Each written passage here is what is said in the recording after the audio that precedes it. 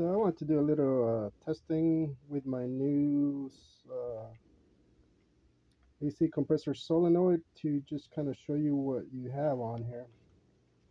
So let me test the leads and see what we got.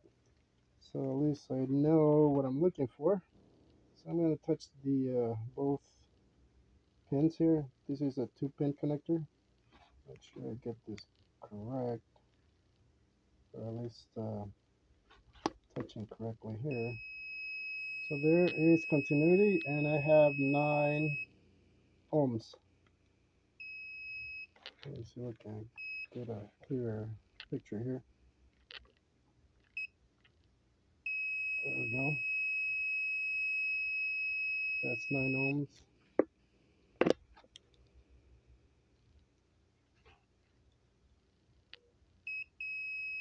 So we got 9 ohms on both of those, which means that would be, I'm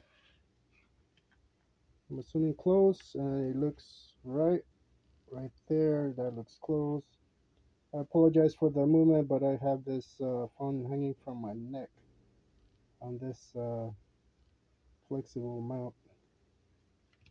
Let me see if I can fix this real quick, because it's showing the bottom there. Okay, so that looks to be what the new one has. Continuity there. I did check for grounding, see if the pins are ground, and they are not, but just something to check. So I'll check the other one,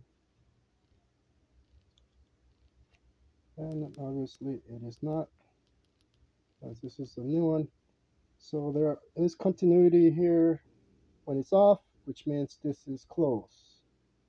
So when you powered it, that's when this opens, from what I can tell. So I hope that helps. Then when I get the other one, or even before, I can just unplug it and check and see if I get something similar as well.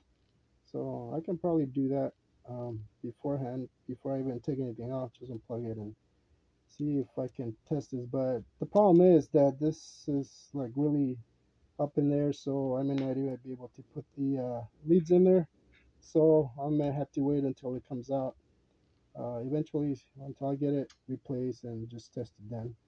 But at least that gives you an idea of what to look for on the solenoid, or at least what the old one should have, or close to it, I guess. Well, I hope that helps.